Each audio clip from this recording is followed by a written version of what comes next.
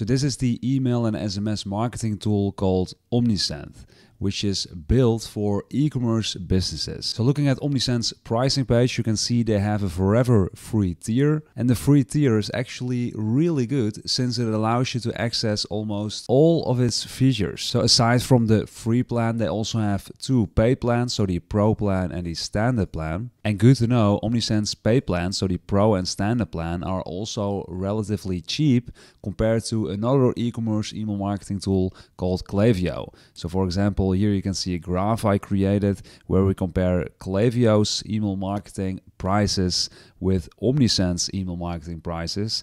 And as you can see, so Omnisend is the red bars and Klaviyo is the blue bars. So in the horizontal axis, you can see the number of subscribers.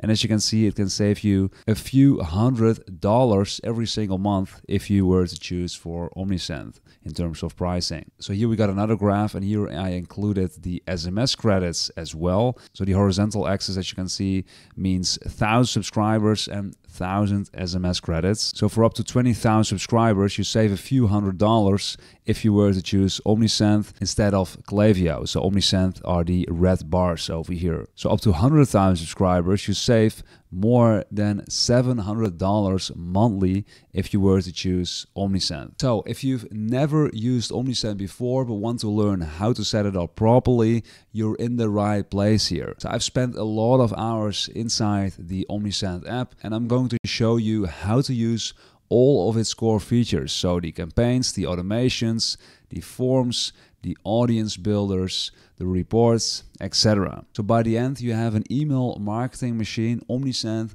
up and running for your e-commerce business. So whenever you're ready to take your first step inside Omnisend, hit the subscribe button of my YouTube channel so you don't miss any next videos, and let's begin. So the first step is to sign up for Omnisend. So to sign up for a free Omnisend account, use this link you can see over here, or use the link down below in the description, or you can also just visit this link over here. So creatorag.com/Omnisend. And while creating these Omnisend tutorial videos, I contacted Omnisend for a discount to share with you guys. So I was able to get you guys 15% discount if you decide to sign up for the paid plan in the future.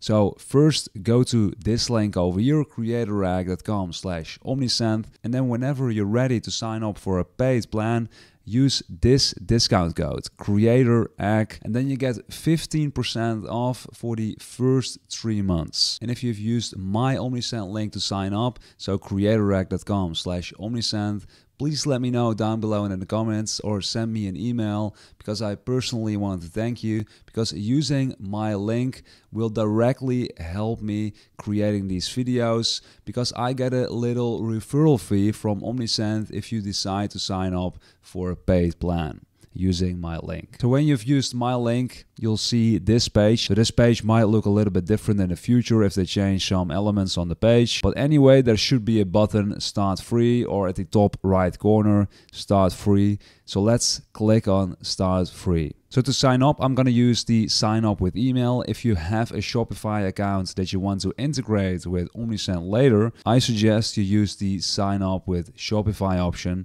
But in this case, we're going to sign up with email. So we enter our email address, enter a password. Do you have an e-commerce business? Yes, I agree. And then I'm going to click on sign up. So now we received an email and we need to click on the confirmation link. So this is the confirmation email. Complete your registration. Click to verify the email address. I'm going to click on this button. So now we have to enter a few more details. So our first name, last name, the name of our business, our website, whether we came from a different email marketing software program. I'm going to choose other. And then which platform are you using for your online store? I'm going to choose Shopify. So I'm going to click on continue. So then we need to enter our physical address. And whenever you've done that, you're going to click on continue to Omnisend. So as you can see, the first thing on the dashboard over here is the connect to Shopify option. And that is because I chose Shopify as my e-commerce platform. If you did choose another platform like WooCommerce, for example, you'll probably have a different screen over here to connect your Omnisend account with WooCommerce. So as you can see over here, a few other integrations. They have plenty of other integrations, as you can see over here, if you don't have Shopify. So before I'm going to show you around in Omnisend's dashboard to give you a little sneak peek of what it can do, I'm going to advise you to first connect it to your e-commerce platform. So I'm going to show you how to do it with Shopify. So I'm going to click on connect to Shopify. It'll then open Omnisend's app on the Shopify App Store. I'm going to click on open the app. And whenever you click on that button, you'll automatically be signed in into your Shopify account if you're already signed in, of course. So in my case, it says update because I already installed the Omnisend app in my Shopify account. If you haven't done that yet, it'll probably say something like install. So you have to do that before we continue with the tutorial. So I'm going to close this tab right now. It should be really easy to install the Omnisend app into your Shopify dashboard. So I'm going to close this right now. So I'm now back in my Omnisend dashboard. And if you go to the top right corner over here and you scroll down and you're going to go to Connected Store and you're going to click on it, you get this page over here. And here you can see the Connected Store. So if you have properly set up the integration between your e-commerce store with Omnisend, you'll see something like this. So what we're going to do right now is I'm going to quickly touch on several things inside Omnisend so you get a better understanding of where things are, how you can work with it, and what its different features are. So it's basically a rundown of their core features and where you can find the most important stuff inside your Omnisend dashboard. So basically a dashboard overview. So the first thing, a handy thing to note, is that every tier has access to the chat feature. So if you click on this icon over here, it pops up the chat window over here where you can send a message to one of their customer support employees. So on Omnisend's website, they promote 24/7 live chat functionality, which is really good, of course, also for free plan users. So that's really nice when you're setting up your account. So a few tips when contacting their support. So the first thing you should know is that at first you're talking to an AI basically. And when you want to speak to a real person, you have to say that you want to speak to a real person. So for example, you have to say contact support. As you can see, because I typed contact support, it'll now redirect me to one of their employees so I can talk to a real person. So then next up, let's have a look at some account settings. So you're going to go to top right corner over here, and then you're going to go to store settings. And here you can see brand assets. So here you can manage your logo, colors and fonts and social media links. So whenever you create a new newsletter inside your Omnisend dashboard, it'll automatically add your logo and use the right colors, use the correct fonts and the correct social media links, which is really handy, of course, so you won't have to change that every single time when you're creating a new email. So you're going to click on manage brand assets, and over here you can change the colors, the fonts and social media links, etc. Then if you're curious about your current plan, you can see that at the pricing plan. Here you can see what pricing plan you're on. So I'm using the Pro plan at the moment.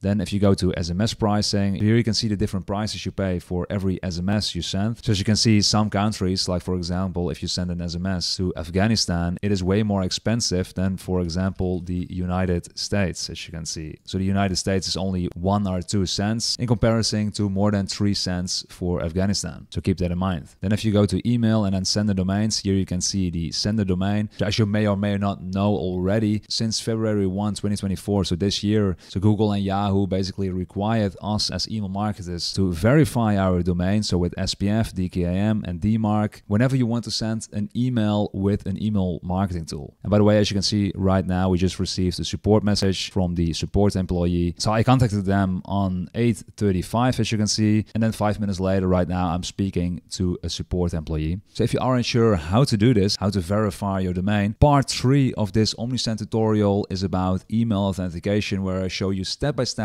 how to set that up. So next up, we have languages and translation. So if English isn't the language you're using inside your business, on your website, etc., you might want to change it to that language you're looking for. So they have a pretty long list of different languages, and you can also change it over here if you aren't satisfied with the translation. So then over here we have the currency formats. So in my case, this would be incorrect because the comma normally in the Netherlands, how we write it, this would not be a comma. So you can click on this pencil icon and you can change the currency format. So for me, it would be this one over here or this one over here. So I probably would go with this one. So I'm going to click on save. Then over here we have templates. So if you created a template yourself for a newsletter, you can import one over here. So import HTML or paste the code here. And you can also upload an HTML file. Then we have the Omnisend apps. So Omnisend has a lot of different integrations. So for example, if you're looking for a WordPress integration, they have plenty of different WordPress integrations available. So next up, let's have a look at automations, which is obviously a really important part of an e-commerce business. So in this Omnisend tutorial,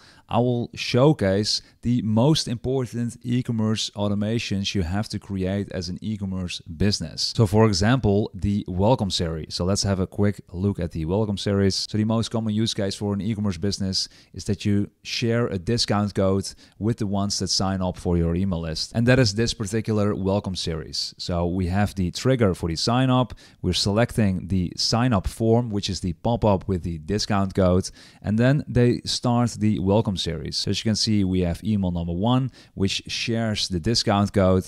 You're gonna wait for 1 day. We get email number 2, etc. And in part 7 of my Omnisend tutorial, I'm going to showcase everything about the welcome email flow. So as you can see over here, we have the timestamps. I'm going to show you step by step how to set up that welcome flow. But of course, there are many more important e-commerce flows, e-commerce workflows, e-commerce automations, whatever you want to call it. And you want to make sure to set up all those automations for your e-commerce business. So for example, we have the abandoned cart. And if you scroll down in the description over here, you can find the part where I showcase how to set up that particular workflow. Then we have the abandon and checkout, which is a really important one. We have the post-purchase email flow. We have the win-back campaign, the sunset flow. Basically, there are, out of the top of my head, 8 important e-commerce automations you have to set up, and I'm going to show you exactly for every single one of them how to do that inside this Omnisend tutorial. So then of course we have the forms. So let's have a quick look